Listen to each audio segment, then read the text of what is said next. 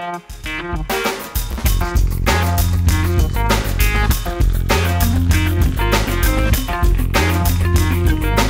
this is John Ditter from Wago Corporation. We're here today at PAC Expo at the Wago booth, showcasing our new Ethernet 2 product line, 3 brand new PLCs from Wago. The first one is our 881 pace setter controller. It is a high-speed multitasking processor. It supports Modbus TCP and Ethernet IP. It has a built-in switch, I don't know if you can see it here, where there are 2 Ethernet ports, so you can daisy chain your connection together. Additionally, you had some dip switches for setting the last octet of your IP address. The second processor is our redundancy expert.